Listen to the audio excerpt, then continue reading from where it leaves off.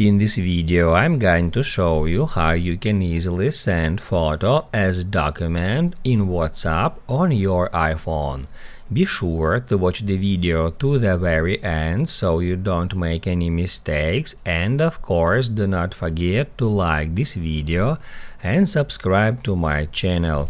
Thanks guys.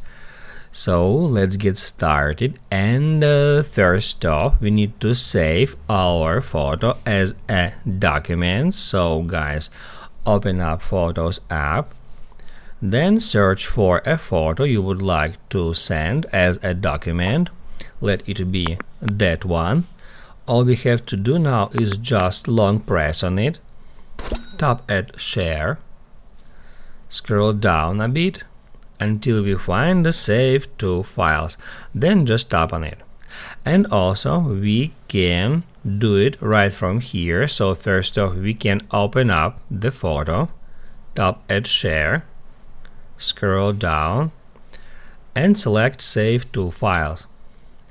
After that we need to choose a directory to save the file to.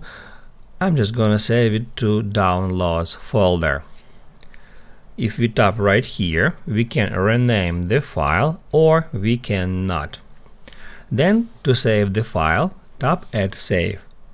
Once the file has been saved, we can close Photos, and then we need to open up WhatsApp. After that, go to a conversation, tap at plus, select Document, then get into a folder in which you have saved the file, search for that file, then select it and tap at Open.